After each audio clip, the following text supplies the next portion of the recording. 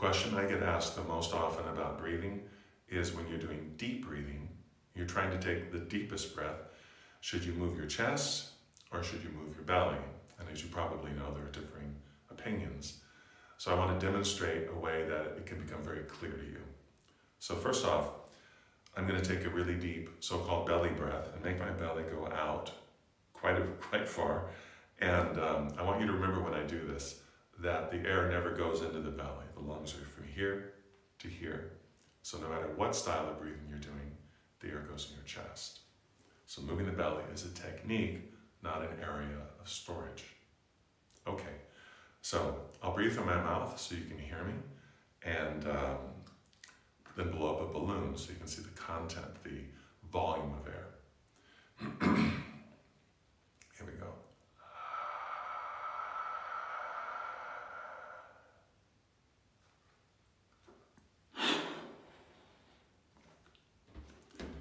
So that was all the air out. I even pulled my belly in and squeezed my rib cage so you can get a sense of how much air I got. It's not that much, really. Now, I'm going to focus on my rib cage, moving out to the sides, which it does for everyone, more or less. And I'm going to inhale as deeply as I can this way, not think about the belly, not use the belly in any way consciously. And once I'm almost full, I'm going to make my back ribs move a little as well. So I'll breathe the same way, and you can hear the difference. This is tied off. Here we go.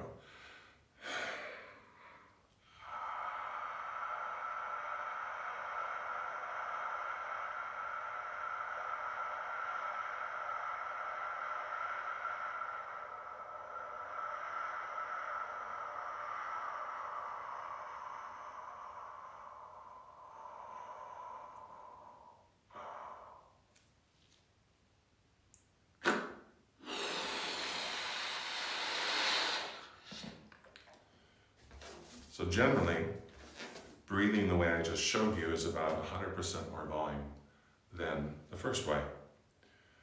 Is this wrong? No, but it's not really deep breathing. It's deeper than you would breathe at your desk. But in terms of full lung breathing, this is much deeper. And it can be even more predominant than this.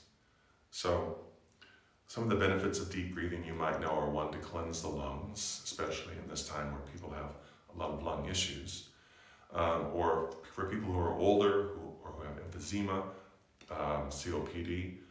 Deep breathing helps to clean the lungs. It'll actually make you cough. Deep breathing expands your lung capacity, so all the benefits you get from breathing are enhanced.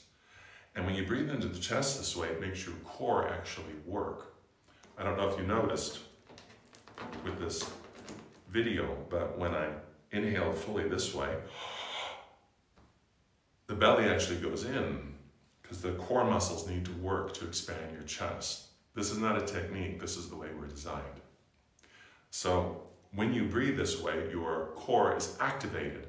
So when you're exercising or practicing yoga or inner axis, for example, doing it this way keeps your core active on the inhale and exhale instead of just on the exhale.